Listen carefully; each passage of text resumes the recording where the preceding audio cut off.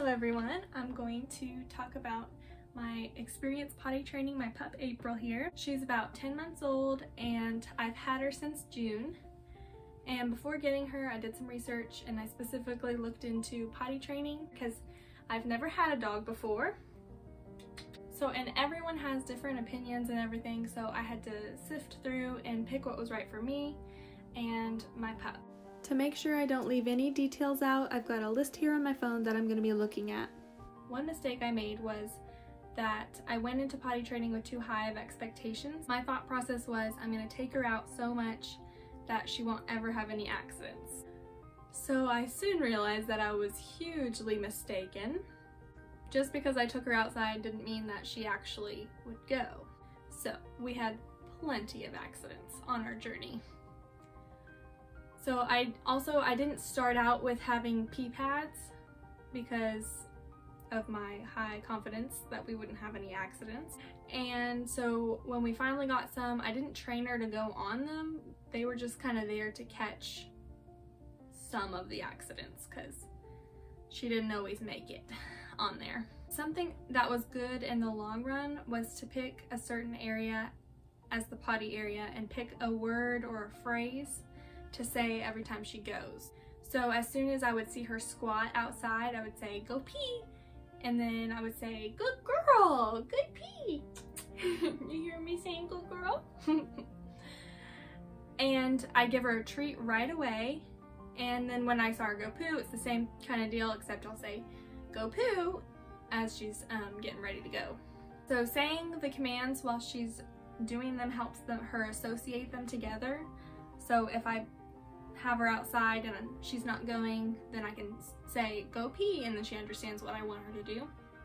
And if she's already peed and I say "go poo," then she understands, okay, I need to do some more out here. Eventually she didn't even want a treat after she went potty. It was reward enough to relieve herself. After working on the potty commands and teaching her it's good to potty in a certain spot outside, I started working on teaching her how to tell me when she needed to go outside. So to call her attention to the door she needs to go to tell me she needs to go out, I started taking her paw and scratching it on the door.